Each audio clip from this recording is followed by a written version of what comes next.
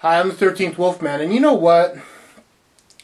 This guy asked me to do a shout out to him a long time ago, and I have said, I said to him, sure, I'll do it. And every time I do like a pickup video or just some random video, I was like, I'll do it when I do one of my pickup videos, or I'll do it with this. And every time I do it, man, I get done filming, I grab the camera, I leave the room, I go where I have to go to upload stuff, and as I'm sitting there, I'm going, oh my God, I forgot to do the shout out video. So, it's right there. It's in the tip of my brain. So, I want to say to you, go check out Venom's Wrath.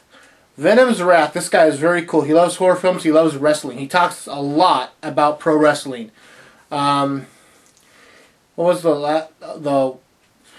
one of the last ones I just watched him on? I think he did a recap on Raw.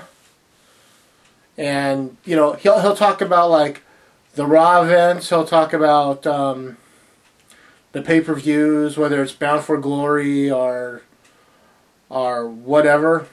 You know, I'm trying to think of Night of Champions. That was the WWE one. Again, he likes movies. You know, it's not just wrestling, but he likes that.